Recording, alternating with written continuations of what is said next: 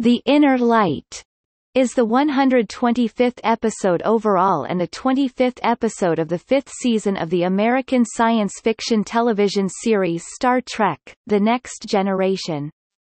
The episode was written by freelance writer Morgan Gendel based on his original pitch. It was partly inspired by the Beatles' song, The Inner Light, written by George Harrison and based on verses in the Tao Te Ching. Gendel is credited as writer of the story and co-writer of the teleplay with Peter Allen Fields. It is the penultimate episode of the season and was first broadcast on June 1, 1992. In the story, Captain Jean-Luc Picard, Patrick Stewart, is struck unconscious by an energy beam from an alien probe. While minutes pass for the rest of the crew, the probe makes Picard experience 40 years of lifetime as Kameen, a humanoid scientist whose planet is threatened by the nova of its sun. Toward the end of Kameen's lifetime, Picard, who had come to accept his new life, though he never forgot his life on the Enterprise, learns that the purpose of the probe and the 40 years of virtual life it gave him was to keep alive the memory of Kameen's race long after the death of their civilization. Brought on board afterwards for analysis, the probe also contains Kameen's flute. Picard, having mastered it during his 40 years as Kameen, finds he retained the musical skills he learned and can still play it. He keeps it as a memento for the remainder of the series. The episode is widely considered by critics and fans as one of the best episodes of the entire Star Trek franchise. In 1993, The Inner Light won the Hugo Award for Best Dramatic Presentation. The flute melody, featured prominently in the episode, was composed by Jay Chataway and has since been rearranged for a full orchestra. The episode is also a favorite among both fans and members of the show's cast and crew.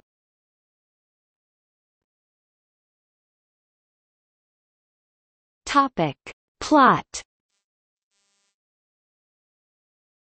On stardate 45944.1, the Enterprise has just finished a magnetic wave survey of the Parvenium system, when they find an unknown probe which rapidly scans the ship and directs an energy beam at Captain Picard, rendering him unconscious. Picard wakes up to find himself on the surface of Catan, a non-Federation planet. A woman identifies herself as his wife, Eileen, telling Picard that he is Kameen, an iron weaver recovering from a feverish sickness.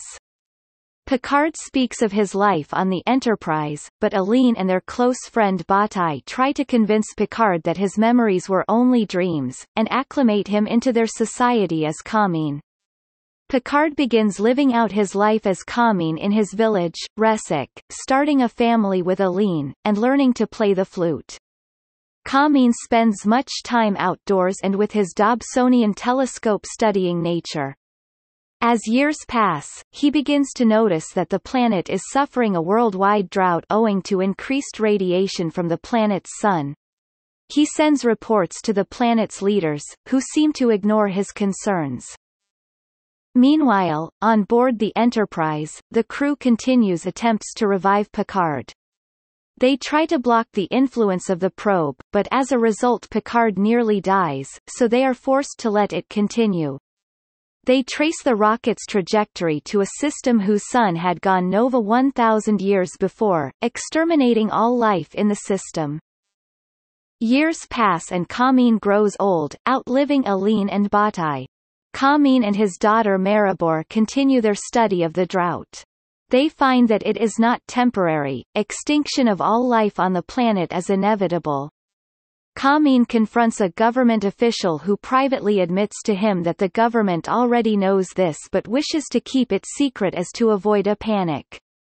The official gravely points out to Kameen that they only just recently managed to successfully launch artificial satellites using primitive rockets. Their race simply does not possess the technology needed to evacuate even a small colony's worth of people before their planet is rendered uninhabitable.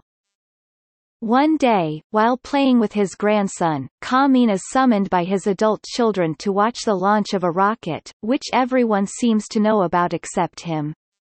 As he walks outside into the glaring sunlight, Kamin sees Aline and Batai, as young as when he first saw them. They explain that he has already seen the rocket, just before he came there. Knowing that their planet was doomed, the planet's leaders placed memories of their culture into a probe and launched it into space, in the hope that it would find someone who could tell others about their species. Picard realizes the context. "Oh, it's me, isn't it?" he says. "I'm the someone. I'm the one it finds." Picard then wakes up on the bridge of the Enterprise to discover that while he perceived many decades to have transpired, only 25 minutes have passed. The probe becomes inactive, and is brought aboard the Enterprise. Inside, the crew finds a small box.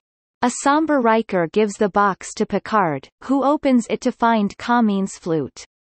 Picard, now adept at the instrument, plays a melody he learned during his life as Kamin.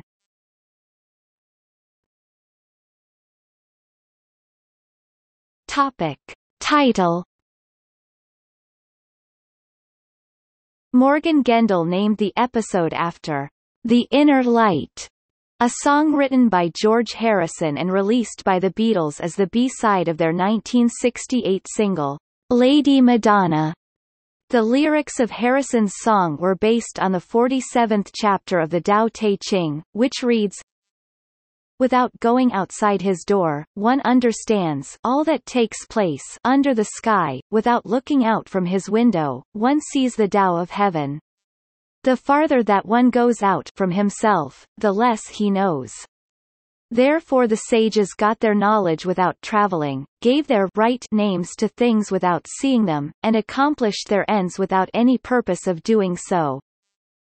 According to Gendel, the song captured the theme of the show, that Picard experienced a lifetime of memories all in his head.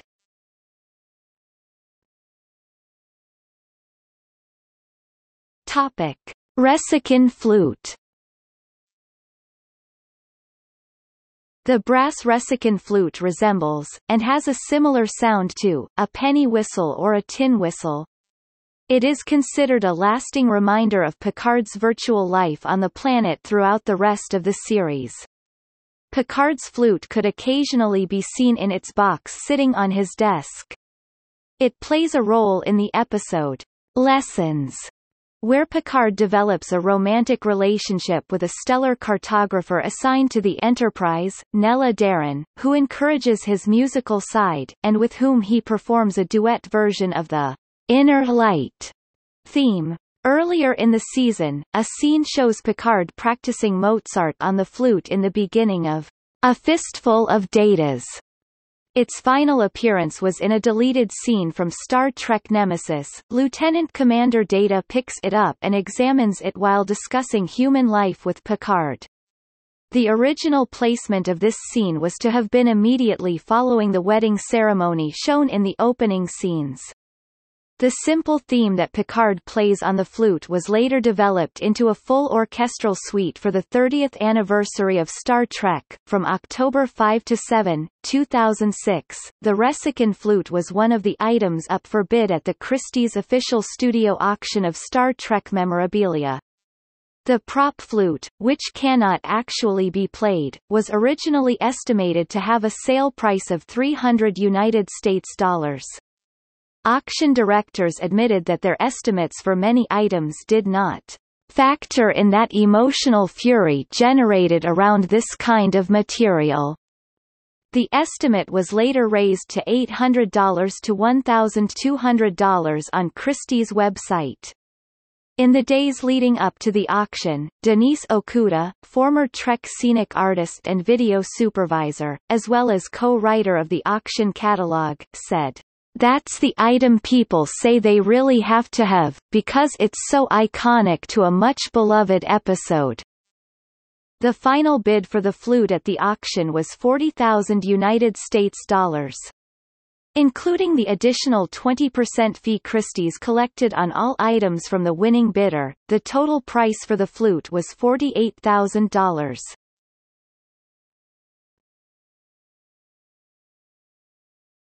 Topic: Critical reception. This episode won the 1993 Hugo Award for Best Dramatic Presentation. The award was given at the World Science Fiction Convention in San Francisco. The Inner Light was the first television program to be so honored since the Star Trek, the original series episode, The City on the Edge of Forever, won in 1968. The other Hugo Award-winning Star Trek episodes are The Menagerie, the only two-part episode of the original series, and All Good Things, the series finale for The Next Generation. The episode is the favorite episode of actor Patrick Stewart, who played Captain Jean-Luc Picard.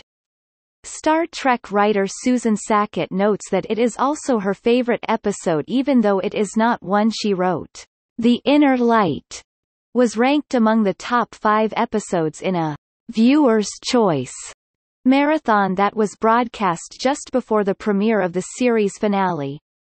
IO9 ranked The Inner Light as the 8th best episode of all Star Trek episodes up to 2011. Variety called it number 1 best Star Trek, The Next Generation episode of the top 15 episodes of that series.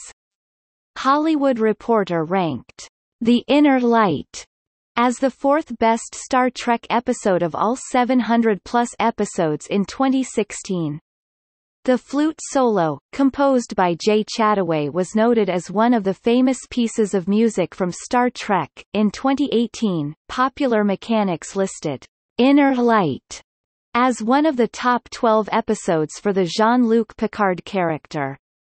In 2016, Radio Times rated the scene where Picard plays the flute as the 6th greatest scene in all Star Trek. The episode was noted as not having a traditional villain, rather it was more of a misunderstanding between two cultures as Picard was forced to live an entire life in the space of a few minutes of normal time. In 2017, Screen Rant rated The Inner Light as the 3rd most romantic episode of Star Trek for the relationship between Picard and Aline characters. Notes